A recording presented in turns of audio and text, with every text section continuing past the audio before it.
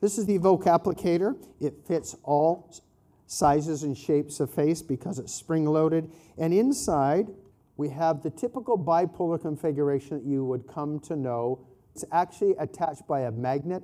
So I'm going to take that off and remove it. And this is what the secret sauce looks like. You have a series of bipolar radiofrequency electrodes, positive, negative, positive, negative, positive, negative, positive, negative. And it's kind of a hockey stick shape as the lower face is treated. So this treats the paranasolabial fold. This is the paralabiomental fold, and this is the jawline and jowl. So with this applicator, we are going to adjust it over the patient's head. So with it, I don't put any ultrasound gel on it yet because I've noticed it just kind of makes a mess. We get ultrasound gel on the hair, and then we're wiping it off the applicator when we want to make sure it's on there for the skin contact. So typically we just go ahead and dry fit it to the patient. Just go ahead and adjust it over the head.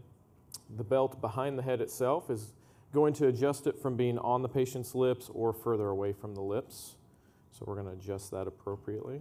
And then the top is going to be whether or not we're right on the jawline or we need to raise it up and bring it off the jawline just a little more in that soft tissue. Let's say we did 45-minute treatment for her. Now we're going to switch her to 45 minutes of the submenum. It's a 45-minute times 45-minute combined treatment. So what a great time to offer a little bit of Botox, because during the submental treatment, you've got the whole face available for Botox, some fillers. You can even do a photofacial around that. And if you're having a 3/4 bed, you could do laser hair removal of her legs, laser hair removal bikini, arm. You could do Morpheus of the thighs. Think about bundling when they're doing these hands-free treatments because it frees up your hands to do something else.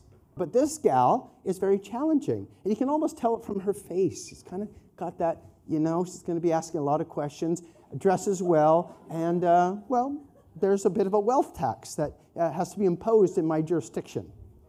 And so that's a good single treatment outcome. When she's going to come back, we're going to make sure she comes back every 4 months for her Botox, her Evoke, her filler once a year, and her skincare. How am I going to remember that? Software. Software will alert when they're delinquent.